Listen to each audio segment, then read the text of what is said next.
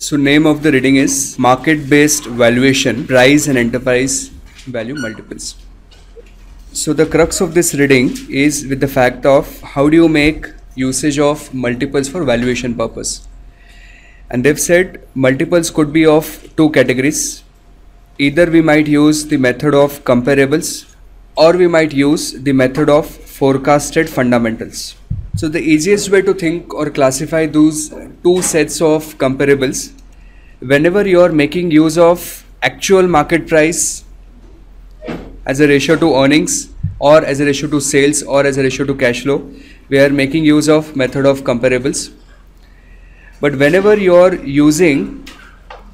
making use of the intrinsic value derived through any of the valuation metric, so your intrinsic value could, so whenever we are making use of forecasted fundamentals as a ratio to earnings or sales, then this is forecasted fundamentals. Now this V0 could be derived using the Gordon growth model, or V0 could be derived using dividend discount or free cash flow or any of the other justified fundamental models. So this is how the reading gets divided. Then on this forecasted fundamental, they have a series of ratios. So they have a ratio on justified leading price earning ratio, which we've already seen, justified trailing price earning ratio, justified price to book, then they have justified price to sales, and they have justified dividend yield. And most of the reading revolves around, if cost of equity increases, what would be the impact on justified dividend yield? If cost of equity decreases, what would be the impact on justified price to book? So the easiest way to tackle with this reading is to carefully look at each of the formula, see how the formula gets derived, and then understand what is the impact of each of those variables into the price earning multiple. Are we okay here? So we are going to make a series of flowcharts and formula derivations, and that would be the summary of this reading. So first, price earning ratio. We have done this earlier, but since it's repeated again, I'm going to repeat the flowchart. Price earning ratio, these are justified. Justified means based on forecasted fundamentals. We can have two versions. We could either have a trailing price earning ratio or we could have a leading price earning ratio. So a leading price earning ratio is the value of the stock at time 0 divided by earnings of time 1. Now how could we derive the formula? So we know that V0 is equal to D1 divided by K minus G, and then this value we have to divide by E1, which will give us payout ratio.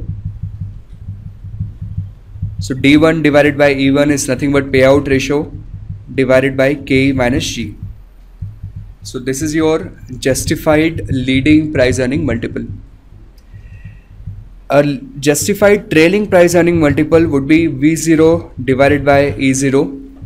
So we could write that as D0 into 1 plus G divided by K minus G, and then this value gets divided by E0. So that D0 divided by E0, that becomes a payout ratio. So payout ratio into 1 plus G divided by K minus G. So these are the two formulas for justified PE, justified leading PE, justified trailing PE. The difference between these two values is 1 plus G, and what you might want to remember, that trailing price earning ratio would be higher by a factor of 1 plus G. Are we okay with this? Then the next formula they have discussed in the reading is for justified price to book value. Justified price to book value ratio. So how is that ratio calculated? This is calculated as what is the valuation of the stock at time 0 divided by what is the book value of the stock at time 0. Valuation at time 0 divided by book value at time 0. Now this valuation we could expand and we can say earnings at time 1 into what is the payout ratio? Are we together on this? Earnings at time 1 into the payout ratio. What is this? This is dividend at time 1 divided by cost of equity minus the growth rate, and then this number needs to be divided by B0. Is that fine? E1 divided by B0, earning per share divided by book value per share. What is this number? ROE. Earning per share divided by book value per share. So E1 divided by B0 becomes a ROE. So this formula becomes ROE into payout ratio divided by this whole value divided by KE minus G. Now I'm going to rewrite that payout ratio as, so let me build that equation here, which is ROE into 1 minus retention rate. Do you agree? 1 minus retention rate is same as the payout ratio divided by KE minus G. And if you multiply, now the last and very important step, ROE into 1 is ROE. ROE into retention ratio is growth rate divided by KE minus G. This is the formula for justified price to book ratio.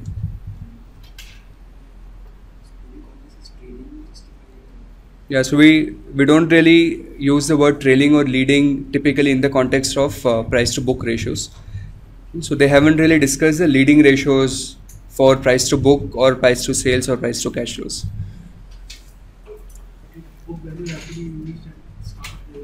At the beginning of the year. Are we good to go ahead now? Justified price to sales ratio. So this is V0 divided by S0, which is equal to E1 into payout ratio. In fact, it should be E0 into payout ratio into 1 plus G divided by K minus G divided by S0. Now E0 divided by S0, what is that number? Earnings per share divided by sales per share, that is net profit margin. So net profit margin multiplied with payout ratio into 1 plus G divided by KE minus G, and payout ratio into 1 plus G divided by KE minus G. What is this term? This is trailing price earning ratio. So net profit margin into trailing price earning ratio.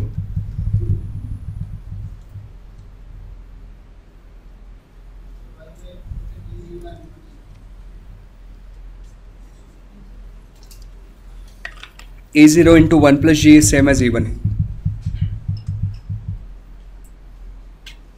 Earnings at time 0 into 1 plus G is same as E1. And why did I break it down into E0? Because the denominator is of S0. So you cannot have sales of this year and profit of next year to calculate profit margin. To calculate profit margin, if you have sales of this year, profit should be of the same year. Any questions here? Yes, no? And the last one, there is also a justified dividend yield. Justified dividend yield.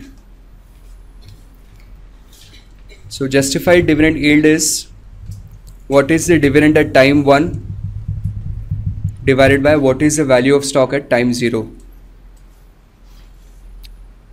Dividend at time 1 divided by value at time 0.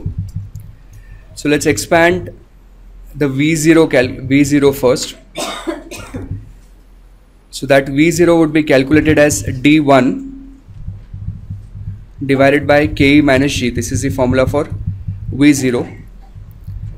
So 1 divided by V0 is equal to Ke minus G divided by D1. Is that correct? And then to put D1 divided by V0, we will say Ke minus G divided by D1 into multiplied by, are we doing this right? Yes. Into multiplied by D1, and then what we are left with is K minus G.